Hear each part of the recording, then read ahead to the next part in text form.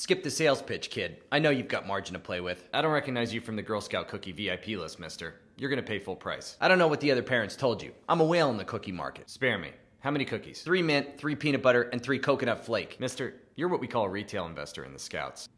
I've sidestepped bankruptcy for 20 years until now. The moms all call you the Cookie Monster. I'll take the usual. 100 round lots of mints, peanut butter, and toffee. And your tax-deductible donation. Nice doing business with you, Susie. See you next year, Mr. Crown.